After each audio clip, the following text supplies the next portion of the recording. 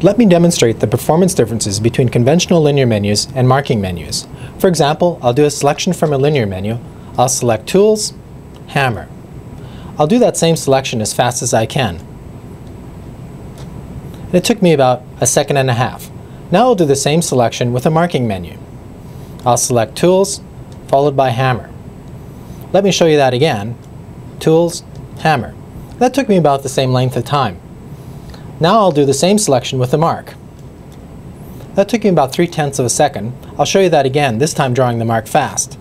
That took me about 2/10 of a second.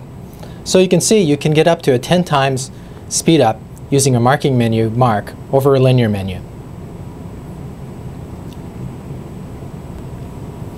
Let me demonstrate the use of gesture recognition and scale independence in marking menus. First, let's look at a typical implementation of radial menus.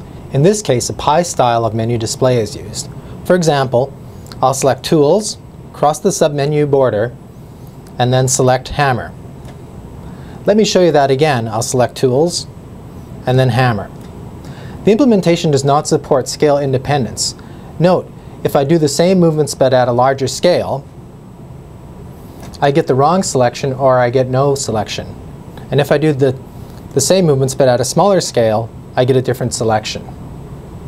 Now I'll show you the same selection from a marking menu using menu mode. I pop up the menu, select Tools, followed by Hammer. Note when selecting both menus, my movements are scale independent. I can make large movements, or I can make small movements. They both result in the same selection. If the user doesn't wait for the menu to pop up, mark mode is engaged and a gesture recognizer is used. For example, I'll do the same selection with a mark. Note that I can do a small gesture or a large gesture in a very loose and casual way. In contrast with pie menus, I have to carefully control the size of my movement to get the right selection.